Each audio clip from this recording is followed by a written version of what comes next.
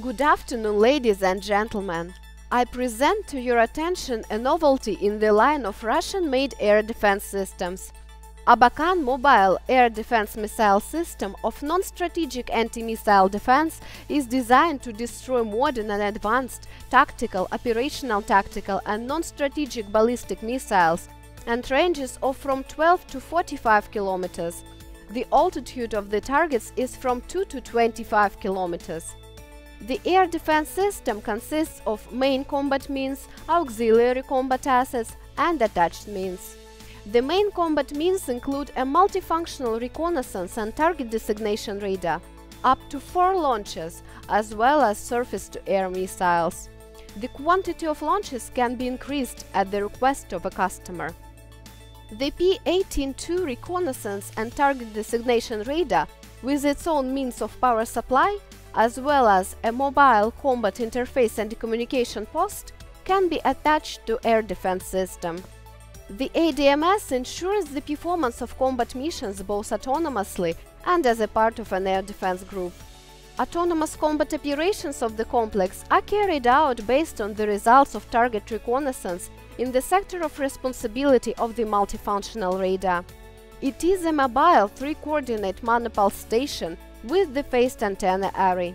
The radar is distinguished by its high search capabilities in circular mode at ranges of up to 360 kilometers and in the sector mode at ranges of up to 300 kilometers. It possesses a diverse set of probing signals and the ability to track up to 300 targets. The rate of access to track targets from 0.2 to 1 second allows it to track ballistic targets flying at speeds of up to 3000 meters per second.